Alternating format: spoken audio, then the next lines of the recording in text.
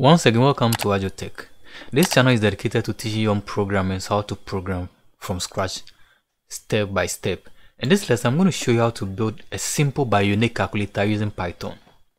So we're going to allow the user to enter two numbers. Once the user enter the first number, select operator and then enter the second number, then the user is going to get the result based on the operator the user selected. So let's say we want the two numbers. So let's create a variable to store that number. So let's say the first number is num1. So num1, we want to accept the input. We want the user to select a number or enter a number of his or her choice. We say the input keyword. This will allow the user to enter any number. So let's prompt the user. So let's say enter your first number this way.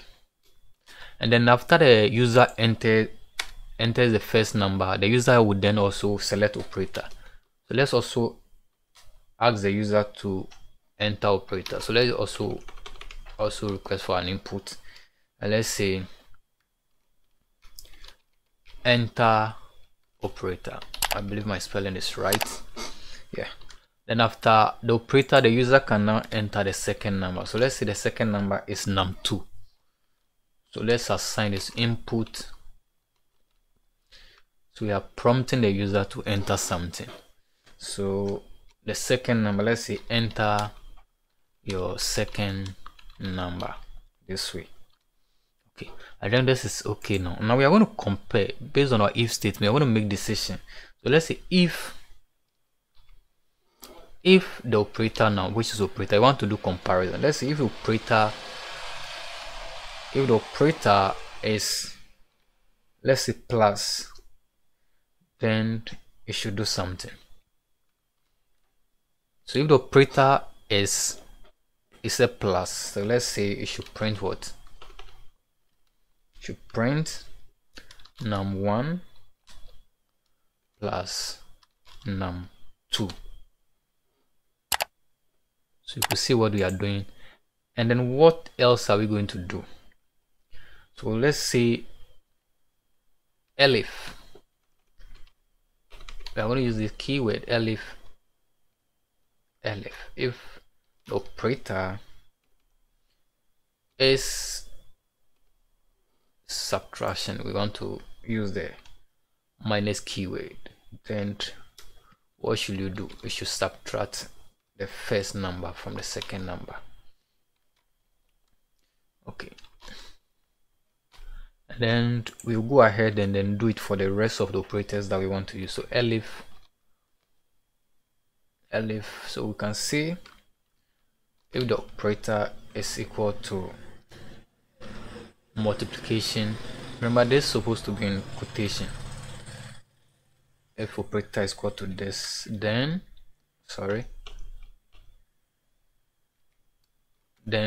you have to print, you have to multiply the two numbers. So num1 times what? Num2. And then let's also include division.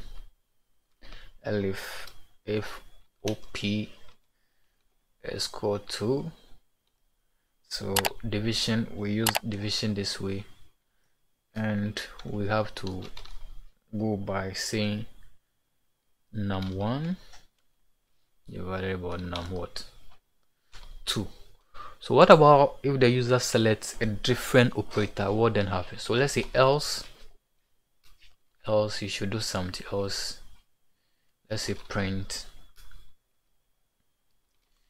invalid operator. As simple as that. So let's run this code, and I believe everything should be working for us. If I run this code, let's say I entered 6, and then it's requesting for operator. Let's say I enter what? A plus, and then I enter my second number 7. So I should be expecting 13, right? Okay, so look at what is happening now. I'm trying to add these two numbers, and then it just converted this and this for me. It just brought the two numbers together, giving me what? 6, 7. So these numbers were regarded as to be a string. So how then do we know that the number the user entered is going to be an integer? We have to do that over here.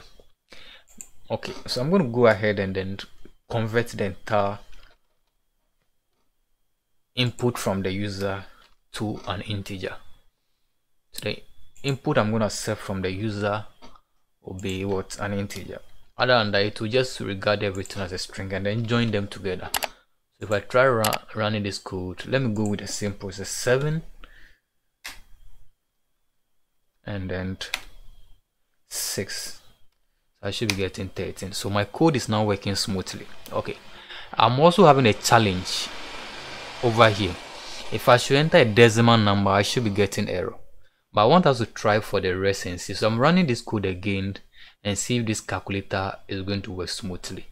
Okay, even before that, let me just try and then select an operator which is not listed among our operators. So let me see 89, and then operator I'm going to select will be, let me select just any operator. So this is not part of our operators, and then I enter something. So I should be getting what? Invalid operator.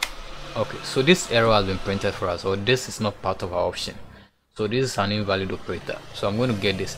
Let's try for the rest and see. So I'm going to go ahead and say 6 times, let's say 8.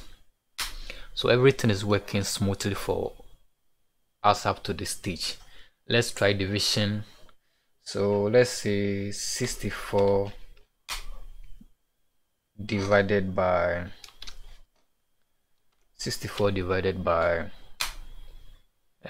let's say 8, and it's giving us what? 4.8.0. Let's try our last one, and let's try the last one. Okay, so we are now going to try the subtraction and see what is going to happen. So this minus 7, so I should be getting something around 60, right? Okay, so this is working perfectly up to this stage.